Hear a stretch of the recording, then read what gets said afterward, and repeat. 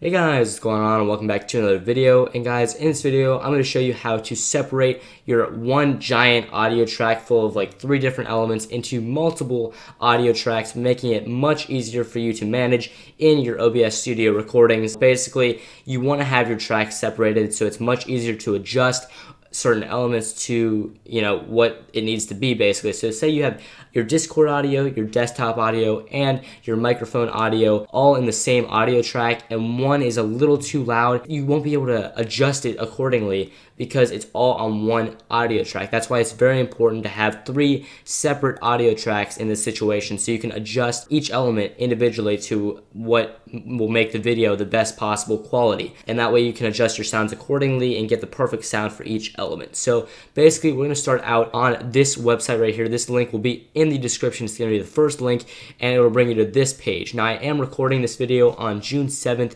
2018. So if you're like watching this 6 months in the future, it may look a little bit different, but it should be the same layout roughly. So what you're going to do first off is download the first, or just click on this first download button right here. And what this is going to do is it's going to download a virtual audio cable. And you're actually going to need 2 cables, but this only allows you to download 1. So basically, you're going to also have to download 2 more cables, which will cost you $4.17. I'll get to that in a second, but we're going to stick to this first cable, which you're going to need in the first place. So you're going to want to click this download button, and it will start up the download. It'll take like 5 seconds. It's not that big at all. Once you have downloaded that, you're going to want to go ahead and click on it and open it. And basically, once it's opened, you're going to have to extract the file. You just right-click on it, and you'll click extract files or extract all or something like that. And basically, you'll extract that file into a separate file full of the extracted files. I know I said the word file like a ton there, but you should get the gist. Just make sure to extract the files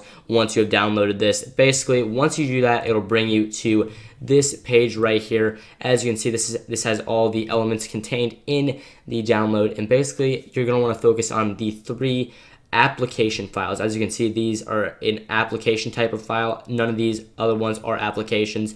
So you're going to want to focus on these 3 files in particular. So what you're going to want to do with these is right click on them individually. So you're going to want to click on the first one individually and right click it and run as administrator. And basically this will run the VB cable control panel, as you can see, and basically you're going to want to do that for all 3 of these, and that'll get the program going and ready to go. And on the third one, once you run it as an administrator, basically it'll pop up with like an install VB cable like box like in the top left of your screen, and it'll say install now, and you're going to click that, and that'll install the actual cable itself.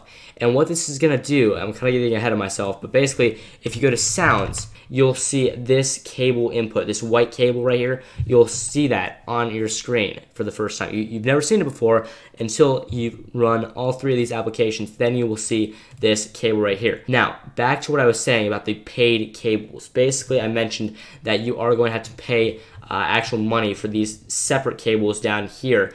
Basically, you need 2 cables, like I said, and you've got the first one already, but you're going to need to get another one, which you can't get for free. You actually have to pay money for this, but in my opinion, it's very worth it since you can separate your audio tracks and make very much higher quality videos. To do this, you're going to have to go ahead and donate a donation of $4.17. So basically, I live in the US, so I'm going to click on the donate button right here for USD, and it will bring you to this page. Now, as you can see, you have 5 different options of what you can donate. I did the cheapest one, obviously. It's $5, but basically you're going to go through the process of adding it to your cart, and you're going to have to go through all the information. There's like a 5-step process, so you'll proceed to checkout, and basically you'll go through these 5 steps. You have to sign in, address, shipping, all that good stuff. And once you have made the purchase, basically they will send you an email with a download link that will give you cables A and cable B. So basically you're going to go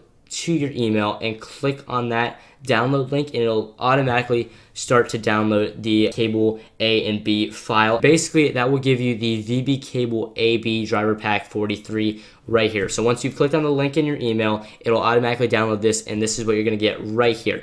And basically in this, it contains two separate cable files. So as you can see, we have VB cable A driver and VB cable B drivers. Right click on them and extract the files, which will give you this and this right here. I just have all my information in one folder, so it's kind of making it a little more complicated, but you should get the gist. Basically, you just right click on these two, which were in this driver pack that contains both of them, and then you will extract the files from each individual one to give you this and this. And basically, you're going to do the same exact process that you did with the original cable that was free. And basically, you go to your three applications right here, and you right click on each one individually and run as administrator. You'll go through the same exact process, and once you get to the third one, it's going to be the same exact thing. Once you run this one, it'll come up with a thing in the top left that says install now or install driver cable A, and you'll install that and click OK.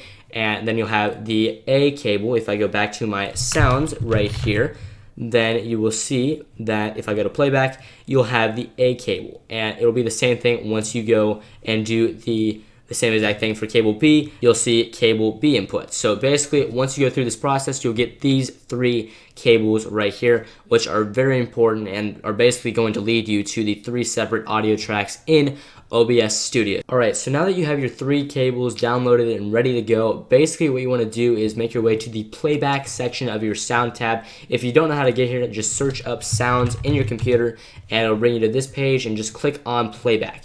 And basically all you need to do in this category is just make your cable input, which is the white cable, just set this as your default cable. So basically what this is going to do, it's going to reprogram everything to go in through this cable. So after you've done this, make your way to the recording tab, and what you're going to want to do here is you're going to have to right click on all three of your cables. So just individually, you right click, click on properties, go to listen, and basically you want to check mark this, listen to this device, check mark that, and play through this device. You want to make this your headset that your audio comes through and what you actually listen to. So in this case, it's my USB audio device, which is my headset. So just reprogram everything to come through this, and you'll just select that and you'll click OK, and you'll do that for all three of these. So you just go right click, properties, listen to this device, and set the playback through this device as your headset once again. Just click OK, and you do that for the last one as well. Right click, properties, listen, check this, and make this your headset. So I did that 3 times. Hopefully you've got the gist of it. And once you've done this, then your cables are all set and ready to go, and you can finally make your way to OBS Studio. Actually, before we make our way into OBS, you want to go into your Discord or whatever you want your third audio track to be. So in this case, I want my Discord volume to be my third track. It can also be TeamSpeak or any other audio device that you want to pick up. But basically in Discord, this is my example, you just go to your settings and you go to voice and video. And basically you're going to want to focus on the output device right here. Now the input device, this is what you speak into and how other people hear you basically. So you just want to set that as your microphone. It's probably already set up, but in the output device, you're going to want to go ahead and make this cable A input. As you can see, I also have cable B input as an option, and I also have the cable input, just the free cable that you first downloaded. So you want to make sure this is cable A input, and that is going to be your cable A. So now you can close out of this and make your way into OBS Studio. Alright, so once you're in OBS Studio, you want to open up your settings right here and go to audio, and basically it'll bring you up to this screen. Now basically we're going to be messing with the desktop audio, the mic audio device 1, and the mic audio device 2. Now basically this is going to reroute your microphone and your desktop audio to make sure that you have 3 separate tracks when you record using OBS Studio. So the first thing is your desktop audio device. Make sure to set this to cable input, not cable input A or cable B input, just the regular default cable input that you first downloaded in this video. So once you've done that, you're going to want to make your way to the mic audio device 1, and basically this is just the regular microphone that you use to talk in your videos, which produces your audio in your videos. So in this case, I used the Yeti stereo microphone, or the Blue Yeti, so I set that as this microphone. And basically in the mic auxiliary device 2, you're going to want to set it as cable A output. You know how we set up the Discord audio to be cable device A, as you saw here in cable A output. We set that as that. Well, guess what? We're doing the same thing here. Cable A output. This is going to link your Discord sound into your mic audio device too. So that's how it kind of works. You set one thing up as you saw in Discord. We set it up as cable A input, and we reroute it to cable A input in OBS Studio. So that's kind of the background to this, or the behind the scenes, I guess you'd say. And so yeah, basically once you got all this done, you can click OK or hit apply and then OK, and basically you can make your way back to this home screen. And as you can see, we have 3 separate audio tracks right here. We have our desktop audio, we have our microphone audio, and we have our mic audio 2. As you can see, my microphone audio is the only thing running at the moment because I am talking into my microphone. But say a video was playing, if a video was going in the background, the desktop audio would go up and down. As you can see, this is going up and down. The desktop audio would be going if a video was playing, and if my Discord, if I was talking to somebody and my Discord was making noise, basically the mic audio 2 would be going up and down. So we have rerouted everything to make 3 separate audio tracks, and basically this allows you to adjust them accordingly. If one's too loud, you can adjust it up and down and all that. So this makes it very convenient to adjust your volume in each of the separate categories. Say that I'm talking too loud in my videos, well guess what? I can just reduce my microphone right here. Obviously I'm not going to do that because I don't need to, but if I did, I could just lower it.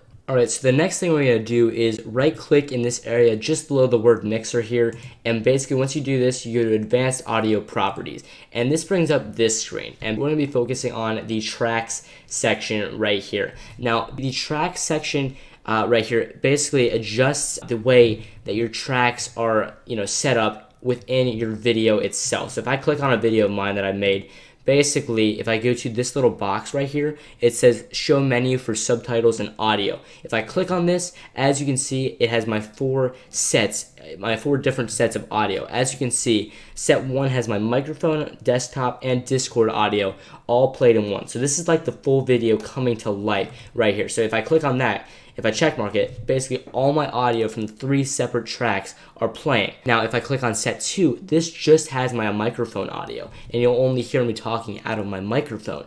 And that's the same thing with my desktop and my Discord audio. I've separated them all up, and basically this allows me to adjust my audio accordingly. If I think it's too soft, then I can raise the audio for that certain track. It's just a very convenient thing to have, and I would definitely recommend setting this up. So as you can see, I have 4 separate audio tracks here, and conveniently I have 4 separate audio tracks here. As you can see, set 1 has all 3 of these check marks checked, and that displays all 3 audio tracks. And if we go back to my video right here, as you saw, it has my mic / desktop / Discord audio all in one, and that's because I checkmarked all 3 of these things. Now in set 2, I just checkmarked the microphone audio, and which gives me just the microphone audio in set 2, and that's the same thing with the desktop and Discord audio. Like I said, this is a very convenient tool to have. It basically allows you to be able to tell if one certain track is too soft, you can increase it. If one's too loud, you can decrease it. It's just a good way to separate your audio and just listen to just that one separate track itself, allowing you to adjust your video to get your audio the best it can be. And if I go back to my video here, in the 4 sets, you can see that I've named them the different audio tracks, and you can actually name, you can basically set up these names. If you go to settings, you go to output and audio, you can name the 4 separate tracks right here. So as you can see, it has the mic / desktop / Discord audio, the mic audio, desktop audio, Discord audio. Conveniently, that is set up in this little section here. It has those exact names, and it'll be able to play the track with that audio according to which one it is. So I just set this up to make it very convenient for me to see what audio needs to be adjusted accordingly. And basically this just allows me to get my video the best quality it can be regarding the audio. It's just a great thing to have, in my opinion, just to give myself the best video quality possible. And that's really the main thing of this last part, is just to listen to what your audio is and how it should be adjusted. So that's really this last part, and basically we've covered everything. You now have 3 separate audio tracks, and hopefully this video helped you get these three tracks set up and make it easier, or much easier for you to, you know, see your audio and adjust it accordingly. And it's just a great thing to have set up in your OBS Studio, just to give you much better results when making videos. But yeah guys, that is going to wrap it up for this video. Hope you guys did find it useful, and if you did, make sure to drop a like and a comment saying something supportive, you know, if I did something wrong or just anything you want to add, you know, anything's much appreciated. So if you could do that, that would be fantastic. But guys, that is going to wrap it up like I said, and guys, I'll talk to you later. Have a nice day guys.